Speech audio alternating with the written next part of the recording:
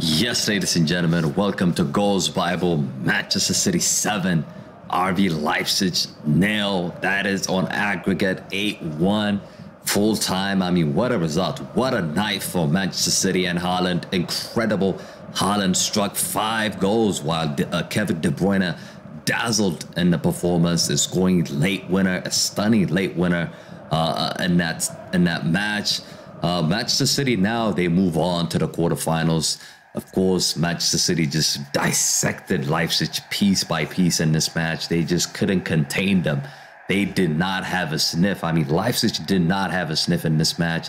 They just completely got destroyed. And this is the reason why. This is the reason why Manchester City are the favorites to win the Champions League. RB Leipzig could not just get close to Pep Guardiola's side.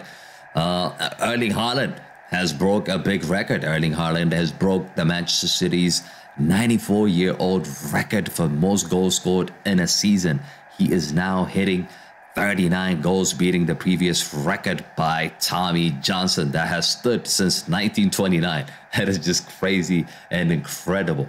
Haaland is also the 3rd player to score 5 goals in a single Champions League game after Luis Adriano in October 2014 for Shakhtar and Lionel Messi in March 2012 against Bayer Leverkusen. So he's the 3rd player to have done this.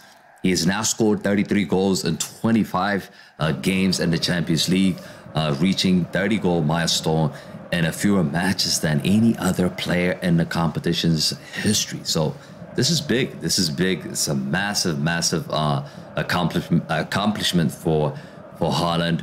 He also became the youngest player to reach 30 goals in the Champions League history. 22 years old. I mean, 22 years old and 236 days.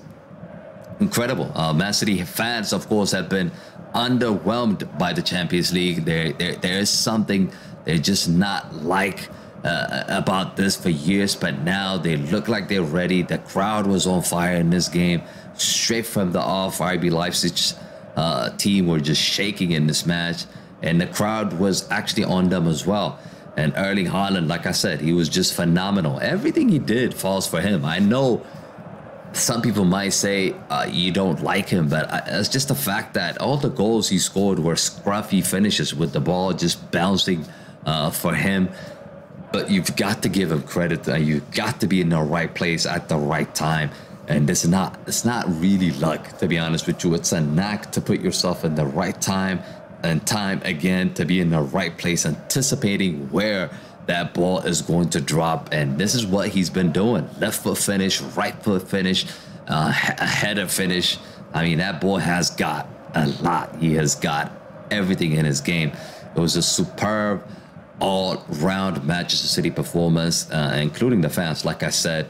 But let me know who you think is your man of the match in this match. I think it's between Haaland and De Bruyne. I would give it to De Bruyne because De Bruyne actually played the entire game.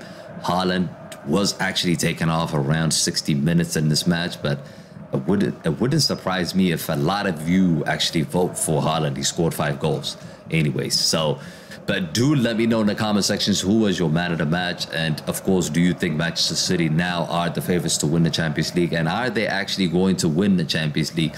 Do let me know in the comment sections. But thanks for watching, and I'll see you on the next video. Peace.